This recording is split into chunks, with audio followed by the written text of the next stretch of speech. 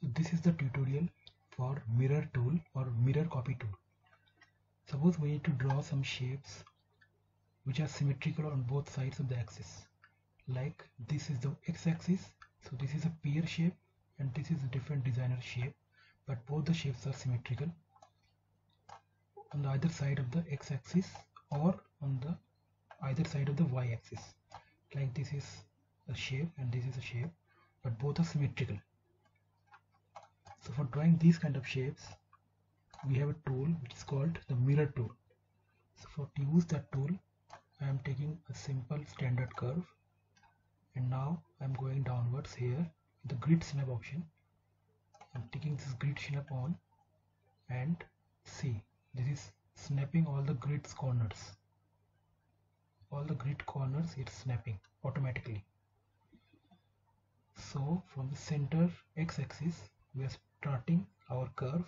Click anywhere on the center line and then click this grid snap off to draw freely. If we draw with this grid snap on, so we cannot draw freely because it's snapping the grids automatically. It's snapping the grids. So to draw freely, we need to switch off this grid snap. Now we are drawing freely.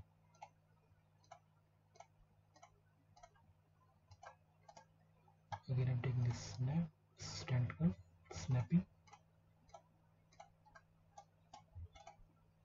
And now again, to end our curve at this straight line, we need to again switch on this grid snap and see here and right click.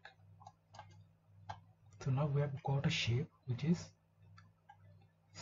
starting from this x curve and ending on the same x curve, x axis.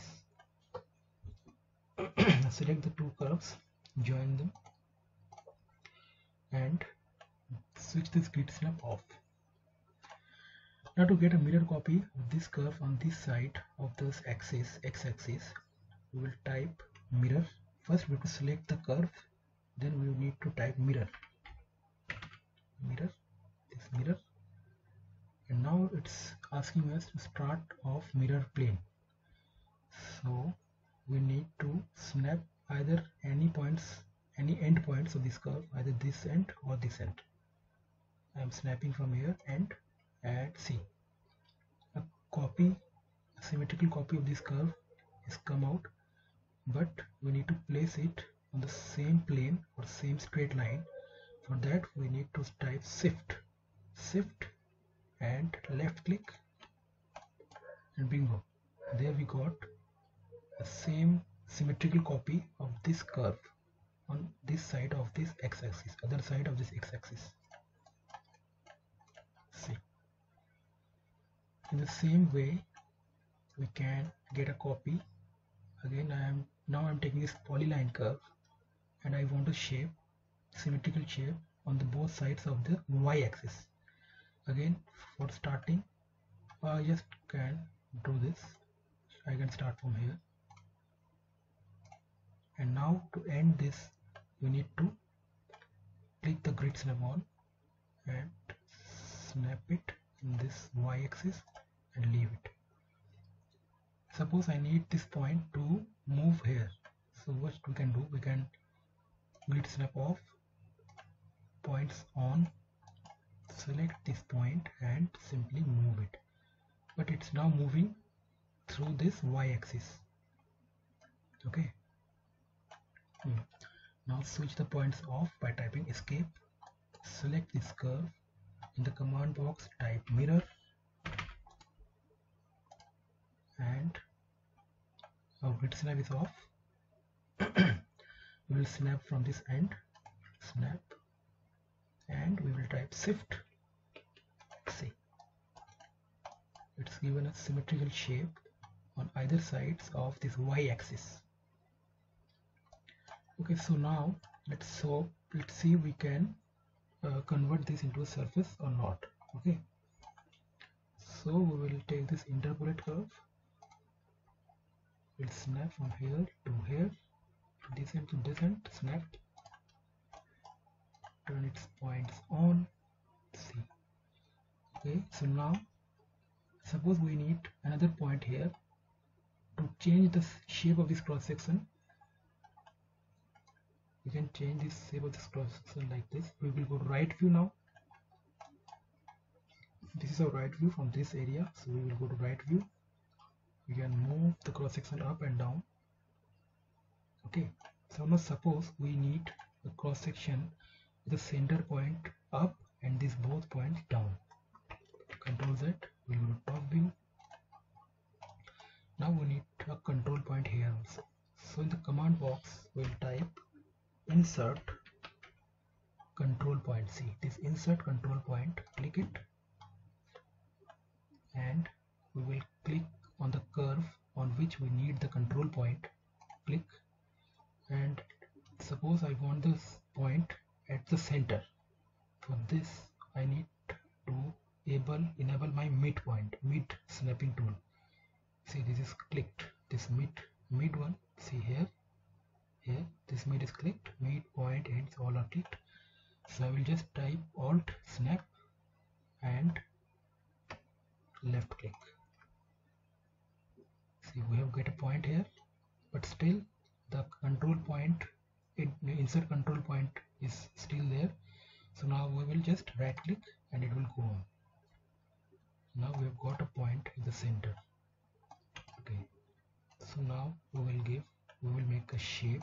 First we will select these two curves, and with the scale, this box, scale box, we will drag downwards, and now we will select all the curves and go to right view, move them upwards, and the center one I want this to be down, and the two curves I need to be up. So this is the shape we want of this surface. See, so now we will switch to command. We will use first this one and this one, or either first this one or this one. The result will be same, and then we will select the cross section, this one, right click, OK. See, we will go to rendered view, control from here, go to rendered view. See its shape, how the shape is going to come out, the surface. Again go to perspective and shaded view. See, this is a symmetrical shape with the cross section of this. This is the cross section curve, and these are the two curves we have drawn. The same way we can convert this also into a surface. Interpolate curves from here to here. Because these ends are joined, so we need a cross section at somewhat center. Type this, points on, select the 2 points. Suppose we need a point in between also.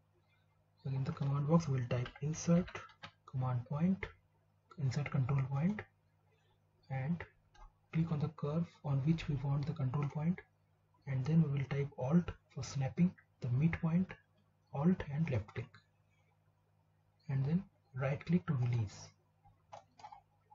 Again I am selecting these two curves, dragging this scale tool, scale box, select all the 3 curves, go to the front view, move them downwards. Now I am changing the shape.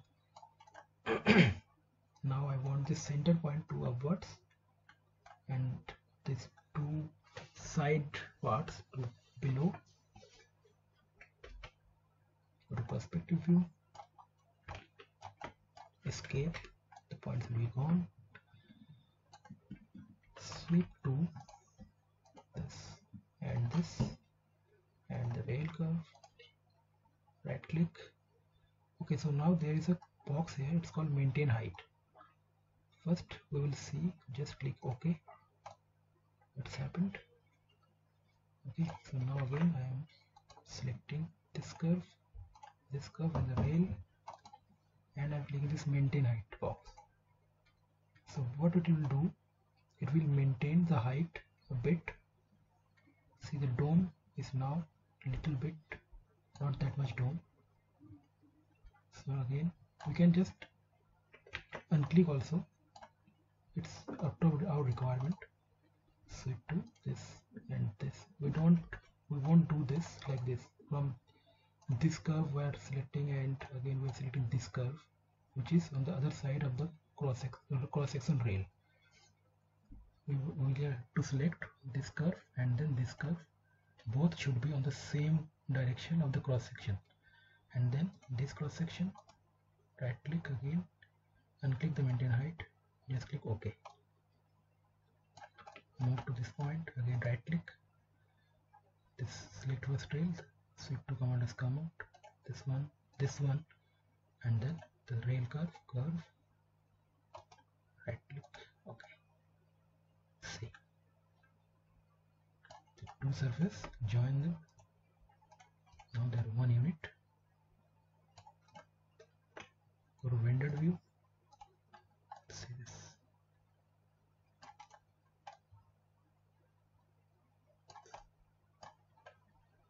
To shaded view, top.